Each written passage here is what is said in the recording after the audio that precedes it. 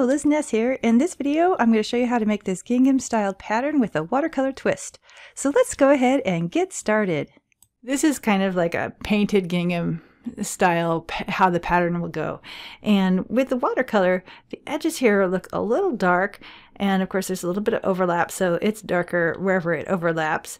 And then also the lines are not really straight when it's watercolored. So we kind of want to create that more organic-y, hand-done look digitally. So digitally, it's really easy to do everything perfectly. And we kind of want to go a little bit more lo-fi. So that's what we're after today. I have open here a nice 12-inch by 12-inch canvas at 300 dpi, and I work in that size because that's about the maximum size that I would need for any of my projects. But of course, you can use any other size that you'd like. The one key, though, is to have it as a square. It makes it a lot easier for making both textures and patterns, pattern stamps later. So let's go ahead and get started. We're going to tap our wrench here, and then we're going to go to Canvas and Drawing Guide. And we're going to turn that on, and then we're going to edit the drawing guide. Now, in a typical gingham pattern, you'd have a strip in quadrants like this, and just a simple segmentation like this is perfect for that. So you'd have a strip, and you'd overlap them and blend them and get what you want. In this case, however, we want it to be a little bit more organic looking. So we need a little bit more data than just a simple square. We're going to need a couple more squares. So what we're going to do is we're going to change the max grid size here to be 600 pixels. And I'm going to turn up the opacity and the thickness just so it's easier to see for the video. And when you're satisfied, go ahead and tap done. The next thing I'm going to do is select a color. Now I have this really awesome black and white monochrome palette available for instant download at my site, and I highly recommend getting it. I find it really useful and it saves me time. The top layer here is it's segmented out by 25%, so you have 100% black, 75%, 50, 25, and then white. The bottom one is all in 10% increments, and again, this is available just to visitors to my site. Having said all of that, let's go ahead and choose the 75% gray here. Okay, and then we're going to go over to our selection tool here, and we're going to select rectangle and fill, those options, and then we're going to draw, starting from the outside of the canvas, big enough, a rectangle that will fit over this first segment. So let's go ahead and just do that. Okay, and it doesn't have to be perfectly up to that line, just close enough, just like that. Okay, that's great. Deselect that selection tool so that we let go of it. The next thing I'm going to do is I'm going to go down to my calligraphy set, and I'm going to select the Monoline tool here, and this is just the brush that comes standard with the Procreate initially, and I'm going to dial that all the way up. But before I start using it, I'm going to go over and select the transform tool, and I have snapping selected with a distance of 3, which is default, and just snapping, not magnetic, because I prefer to use it that way. But this will allow me to move this shape over, and it lets me know with these golden lines that I'm still at page's edge. That's great for a seamless pattern. You want to make sure that you are right at the edge because you don't want any lines to form in your pattern. So that's where I want it, is just lined up right over the center of that. Okay, and the next thing we need to be aware of is that we want to make sure that this edge right here and this edge right there stay exactly the way they are, because this is how our seamless pattern, this is what matches up as the tiles move. And so I don't want to do too much down here, but I do want to change the lines just so they look a little less regular, like our little sample here. Especially, you notice like there's a little bit of movement along that. So that's what I'm going to sort of fake here with my monoliner. So I'm just going to kind of come across, and I don't want too much, and I want to go back into the regular too, just so that it's believable. So that we have this straight line down here, it's going to be believable because there's other straight lines. Now this is just a little bit too severe, so I'm going to kind of draw it out a little bit smoother like that. Okay, and I'm going to do the same to the other side too. Whoops. Oops. Okay.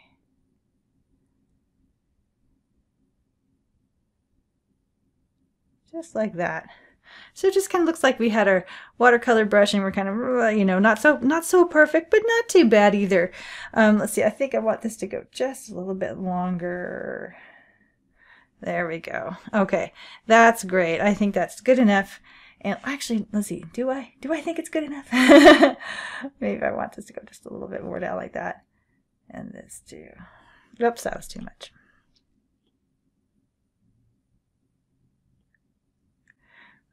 Okay, yeah, that looks a little bit better maybe. Okay, I think what's going on is this is so out there. So let's see if I can smooth that out just a little bit. There we go. Okay, I think I like that better. So now I'm going to go ahead and duplicate this. So popping open the layers and then gently sliding this layer to the left and tap duplicate.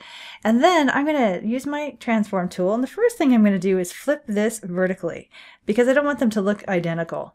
And in fact, I'm going to move this all the way over. Let's see, it doesn't really matter because next to it this way or that way, it doesn't really matter. But I just want to move it all the way over just so I can play with this a bit. Okay. That looks pretty, whoops.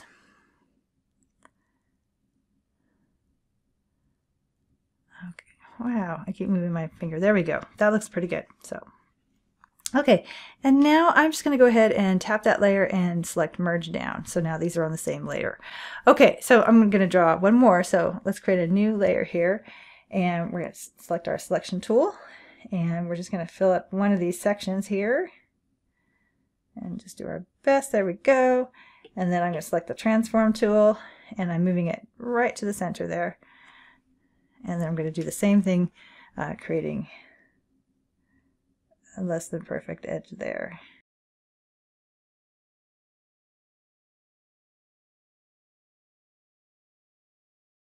Okay, the next thing I want to do is I want to mimic that this is a little bit darker, along the edges.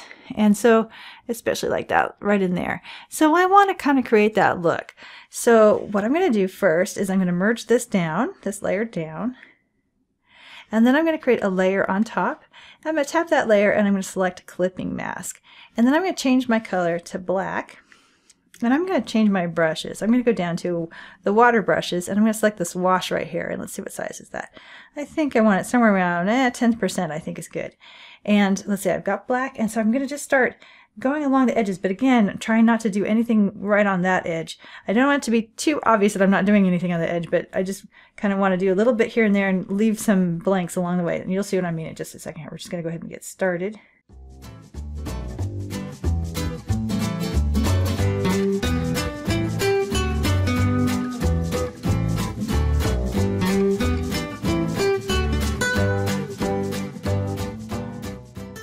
And then I think I'm going to use the smudge tool, press and hold it so I get the smudge, and I'm going to kind of smudge that out so it's not quite so severe in there. Same with this one. So kind of take it back out a little bit so that it's just the edges that really are showing up, and I think that's good for this one too. Okay, good. That looks a little bit more realistic. Okay, I'm going to go back to my brush and I'm going to catch that final one here.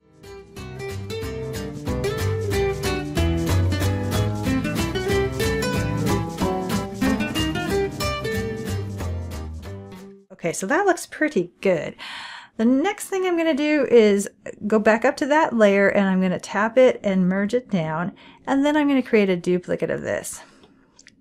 Okay, and then I'm going to select my transform tool and I'm going to rotate twice 45 degrees, and then I'm going to still, with my transform selected, I'm going to get this in position, and I like how it's, whoops, well, I had it centered. Let's see, there we go, where's the centering? Okay, well, it's edge to edge. I don't know, centering's not showing anymore. That's all right. So edge to edge is what I want. It doesn't really have to be centered, but it does have to be edge to edge. So that looks pretty good. Okay, now I'm going to change this a little bit. I'm going to go ahead and invert these, but I'm also going to get rid of my grid here. So let's go ahead and do that first. So tapping the wrench, canvas, and then turn off that drawing guide. And then I'm going to come over here and I'm going to tap invert, because I really want my stamp to be white, because wherever white is with the stamp or the texture, that is where the color will be strongest that you select when you're using these brushes. Okay, so I'm going to do the same thing for the brush below it, invert, and then I'm going to turn off this background color, And then I'm going to go back up to that layer 1 duplicate, and I'm going to tap the blending mode, so N, to pop open the blending mode panel here. And I think I want to do this at screen. Yeah, screen, that's perfect. Okay. And what I'm really looking for is that this color is the same as that color. So that's what will add to the gingham style pattern look. Okay, and you can just barely see like there's extra little white in there, so that adds to that watercolor look too. So okay, that looks pretty good. I think we're ready to go ahead and take a snapshot of this for our brush. So let's go over to our wrench, select add, and copy canvas. And now we're going to go to that brush that I mentioned that is available for my email subscribers, and it is the Essential Starters. And this just saved a lot of time. These brush settings have all been established to create certain types of brushes. So I have a texture starter here. I'm going to go ahead and slide that to the left and duplicate it, and I'm going to tap that duplicate, and then it will tell you whether it's the shape or grain that you change. In this case, it's the grain, and so we're going to go ahead and tap edit, and then import and paste. And then we want the pattern to be in white, so we're going to just click with our fingers there, 2 fingers, and that switches it over. It inverts inside here. All right, and then we're just going to tap done. And as you can see, I think maybe you can see, it's not showing my transparency, so we need to change that. But we'll do that in just a second here. So I want to also change the scale here. It's like, it needs to be about 35%, I think, somewhere in there. Yep, 34. That looks pretty good. Now I'm going to go to rendering, and I'm going to select light glaze, and this will show the transparency in our pattern, which is what we want. Okay, that looks, I love the way that looks. Okay, so now we're ready to test it. Okay. So we're going to go ahead and turn off the visibility of those 2 layers, turn the background color back on, and then I'm going to go ahead and select a new layer here. There we go. And I'm just going to leave black selected, and I'm going to speed up the video, turn up the pattern here, and I have to keep my finger down because of the transparency aspect of this particular pattern. I need to keep my finger down until the whole entire pattern is complete, otherwise it'll transparency itself over the other part of the pattern and it'll be obvious. So let's go ahead and speed up that video.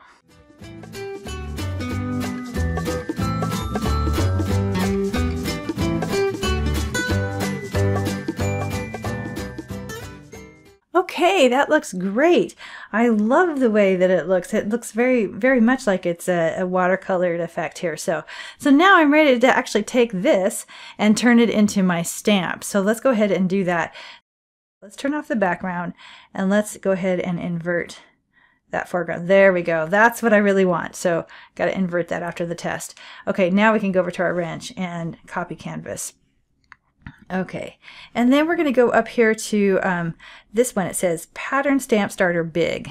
So I'm going to click that, gently slide it over, and do. Whoops, no, not delete it. Duplicate it. All right, and then I'm going to tap that. It's already selected. And in this case, it's the shape that needs to be replaced. So we're just going to go in there, edit, import, and paste. Awesome. Looks great. All right, so done and done. Now let's go ahead and test this one with some color. I'm going to turn the background color back on, turn off the visibility of that layer, and create a new layer. And then let's choose a color. Oh, I like this pumpkin one right there. And let's go ahead and stamp right in there. And that's great. Oh my gosh, I kind of messed up where I punched it though, so let's do that. Okay, that looks much better. Wow, this is just so much fun. I love it. And you can do any color you want. And you know, and also the cool thing about the stamp is that you can bring it down to, you know, different size, however it works for you for different projects. So, but I like this size. I think this looks great. And I love the way that it looks so organic, and it's just so much fun. So I hope you enjoy this project yourself, and I can't wait to see what you use it in. And it's been so much fun, and I hope your day is amazing.